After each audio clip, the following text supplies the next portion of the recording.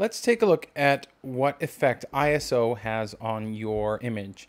Now remember, different cameras are going to react differently. So as cameras get better and better, they're always going to have better results. So this is just one example from one camera. So I'm going to zoom in, use this loop tool to zoom in on part of the image. Now this one is ISO 200. Okay, and again, I had a really slow shutter speed here, about a 20th of a second. So you can see why I might want to increase that shutter speed. I really want you to concentrate on the red part above that golden dragon there as we go up. So that's ISO 200. This is ISO 400, ISO 800. And as we go up, you'll start to notice little tiny bits that are happening in there, in that red especially.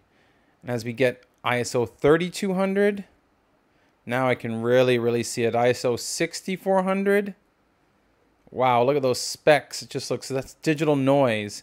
That's ISO 12800 and ISO 25600. So you can see the same image I've taken, it just, with the highest ISO, it's really not very good. Now I had a really high shutter speed for that. That was almost 1/4000th of a second for that, compared to 1/20th of a second. So I did get the benefit of a much faster shutter speed, but you can see the image quality is just not there. So let's compare again between ISO 200 and ISO 25600. So big difference. So that's the effect that ISO has on your final image. So I try to keep the ISO as low as I can, but sometimes I need to raise it to be able to get a shutter speed that I can use in that situation.